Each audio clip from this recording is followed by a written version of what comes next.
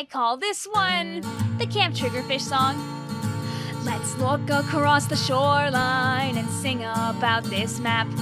The CAMPTRIGGER fish map. And if you don't think too badly of it yet, you need this song, and I will help you to see where you're wrong. Bum, bum, bum. I'm gonna ignore this sign because I can't read. Whee! CAMPTRIGGER fish map. The CAMPTRIGGER fish map. And if I have to see it anymore, I finally will snap. You know it's easy to fall through the gap. Bum, bum, bum. Seriously though, why can't we go camping like that? Why do only the jellyfish get to play over there? When's my turn? In zones it's hard to coordinate with friends that can't hear you. And before you know it, it's too late for your now wiped crew.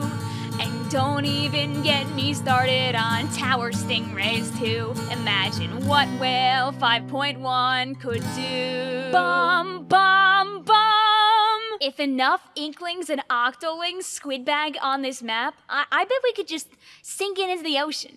Then nobody will ever have to play it again.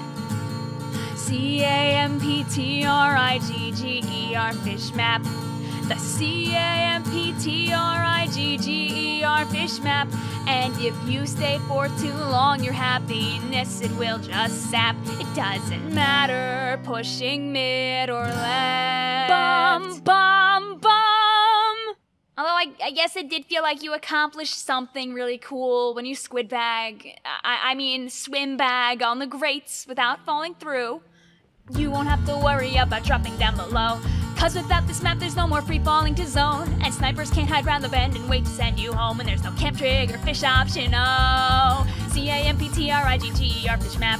CAMPTRIGGER fish map. And Rainmaker's a misery that ends with just a wipe. And I'll be glad, cause it's bad when Camp Triggerfish goes. Hooray! I'm like Schrodinger's squid. You never know if I made it across to the other side. But you know what isn't a mystery? Camp Triggerfish being in Splatoon 3. Cause it won't be there. Yep.